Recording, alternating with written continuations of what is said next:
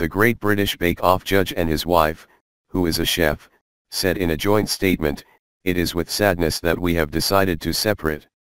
Our focus continues to be the happiness of our son. We ask the press and public to allow us privacy during this very difficult time." They previously separated in 2013 when the TV baker admitted having an affair. Hollywood confessed to having had a relationship with Marcela Valladolid, his co-star on the US version of Bake Off, which was axed after one series due to poor ratings. He and his wife got back together a few months later, and he described the incident as the biggest mistake of my life in an interview with BBC Radio 5 Live.